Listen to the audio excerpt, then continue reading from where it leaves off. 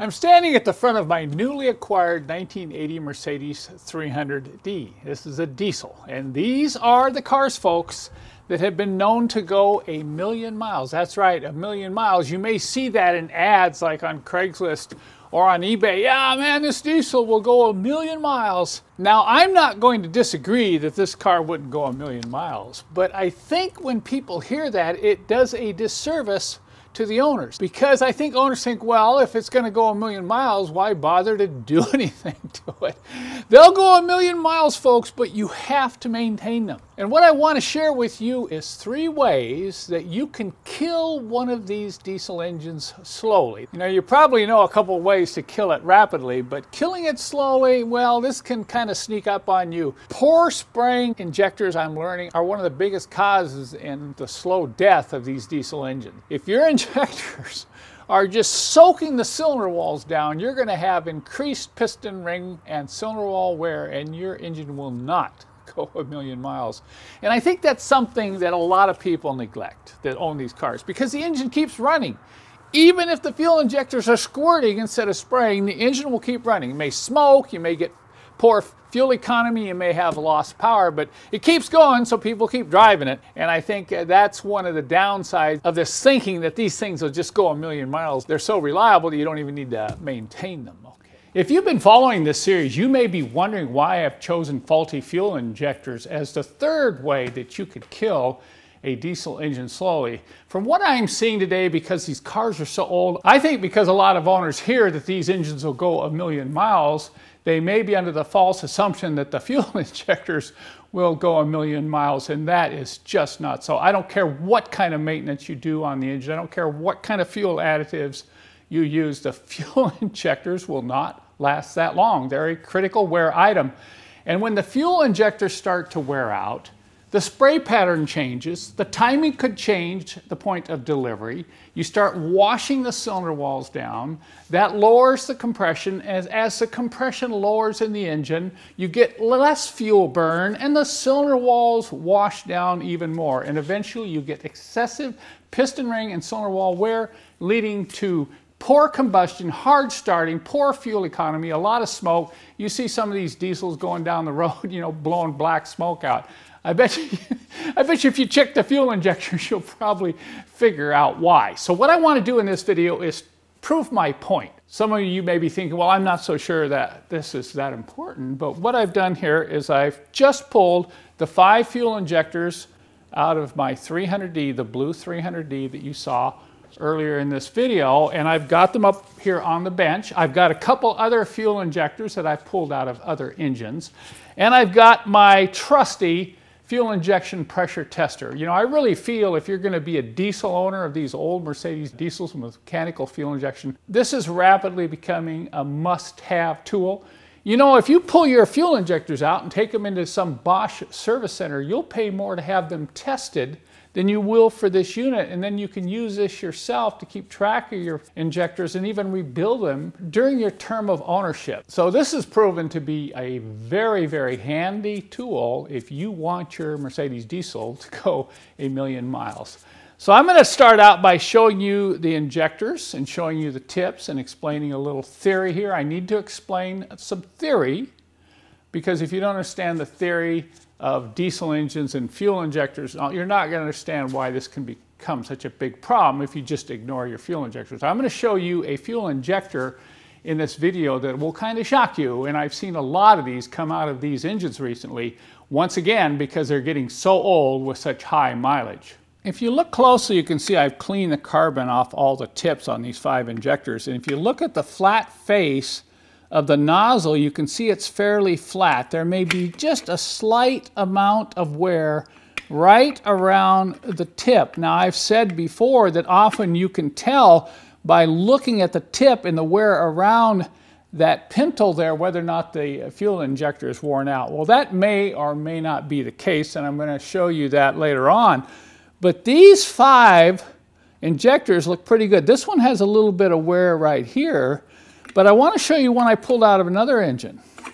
See if you can see that. See the amount of wear, see the ridge there? What causes this is that fuel will leak out of that tip while the engine's running, and it will burn around that area just inside the heat shield washer, and it'll actually eat the metal away over time.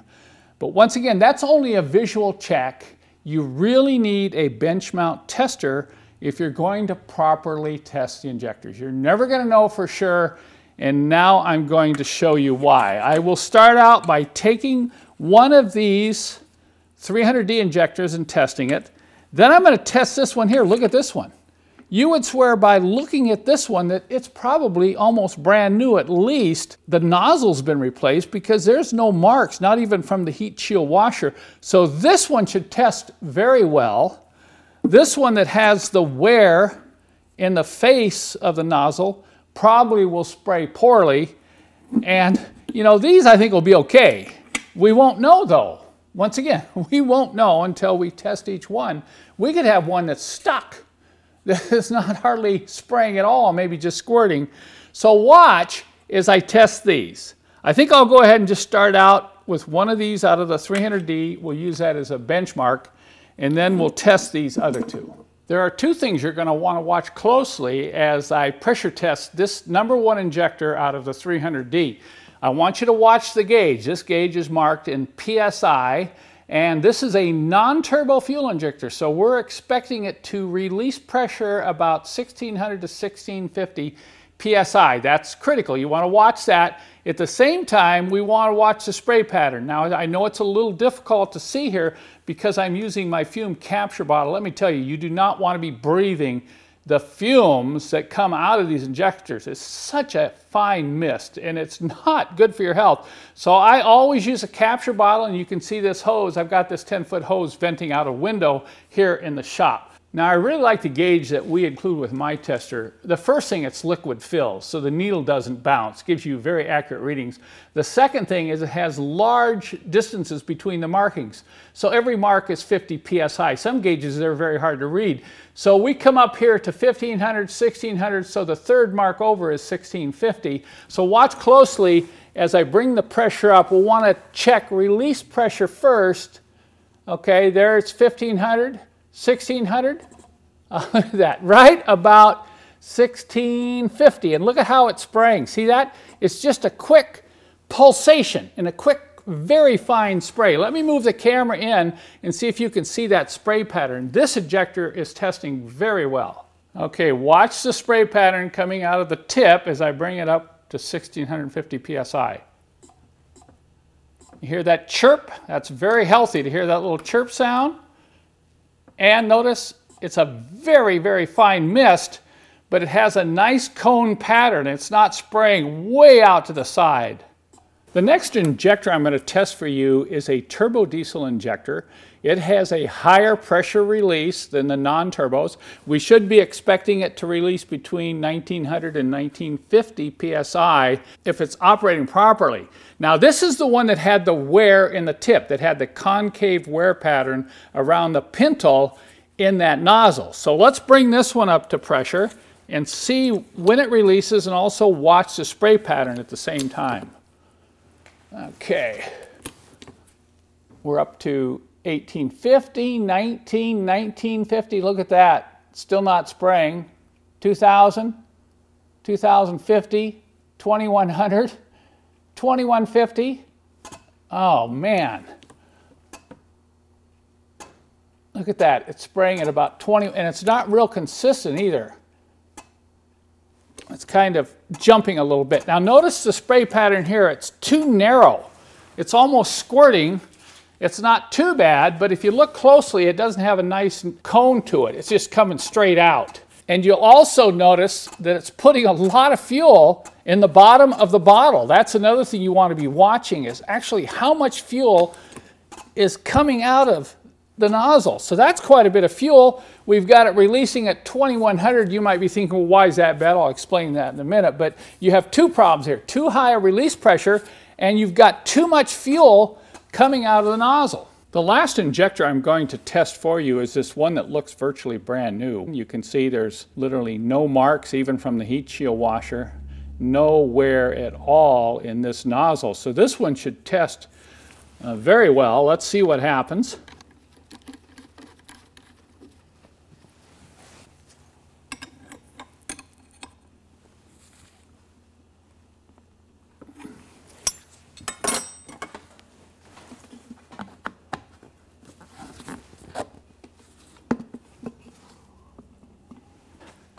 1950 is what we're looking for. Pressure's coming up right there, 1500, 16, 17. What? This is a turbo diesel injector. Look at that. It's releasing. Notice what happens when it is releasing. See, it drops down 150 psi, and now look at how it's spraying. It's not spraying at all. It's just squirting. And look at the amount of fuel that's coming out of there, because this thing isn't even spraying. Even if I pump it real hard, you can see it squirting off to the side. Now what I'm going to do, because it's so hard to see, I'm going to pull this fume capture bottle off, and I'm going to show you just how badly this injector is spraying. You won't believe it, even though it looked like it was in excellent condition. Now this should be a real eye-opener to a lot of you, especially some of you might be a little skeptical about what I'm trying to prove here, but watch this. Can you believe that? Can you imagine that squirting down in your engine when it's coming up on compression stroke, goes in the pre-chamber, and literally just washes the cylinder walls down so you lose all the lubrication on your piston rings? This right here, folks, is what I'm talking about. I think after seeing the results of those tests, I think you'll understand why I feel this is such an important aspect to the health and longevity of a diesel engine. If you want peak performance, best fuel economy, and long engine life, I really believe that the fuel injectors should be removed every 60 to 80,000 miles and cleaned and tested. You can't believe how sometimes things can happen to these fuel injectors. Any little speck of dirt gets in those injectors, it can score them. You can get injector nailing, which is that loud rattling at idle or at startup. So this is something, folks, you just don't want to ignore, and I think a lot of people ignore it. This is kind of the subtle number 3 way to kill a diesel engine slowly, and I think it's due in part to lack of understanding, lack of knowledge, and the assumption that the fuel injectors will just keep going and going and going. Now, it doesn't end at fuel injector nozzles, okay? We've got a couple other issues, and one of them is injection timing. You know, if your injection pump timing is off, let's say your chain has stretched, and that makes the timing get off a few degrees, that means the spraying is going on at the wrong moment. Even though the injectors may be spraying properly, your timing's off, which will further cause wash down of the cylinder walls because you won't get complete burn of the fuel. And that's what can happen when you have an injector that's set to release at like 2100 or 2200 psi. I think some people think, well, I'll just crank the pressure up here, you know, and then they'll spray better. Well, not so, because if you get the pressure release too high, it retards the timing. Are you following me here? That means it's going to spray a little late through the combustion cycle of the engine. And of course, if your injectors are releasing too early or at such a low pressure, you'll also affect timing and further reduce the fuel burn cycle. Okay, so I hope you understand this is just kind of a vicious cycle, because once you start washing down the cylinder walls, that reduces the viscosity of the oil, which further reduces compression, which in turn further increases wear, and it just goes on and on and on. And this is why this is so important. It may be even more important than making sure your air filter housing doesn't have any air leaks, okay? Number 1 is obviously the most important, but that's kind of obvious to everyone, and I think number 3 is not so obvious. So that's why I wanted to share this with you in this video. And one other thing I want to mention, when you buy rebuilt injectors, you still, that's correct, you still need to test them. You can't believe how many rebuilt injectors I've seen, even Bosch manufactured rebuilt injectors that are not adjusted properly from the factory. They're off a little bit.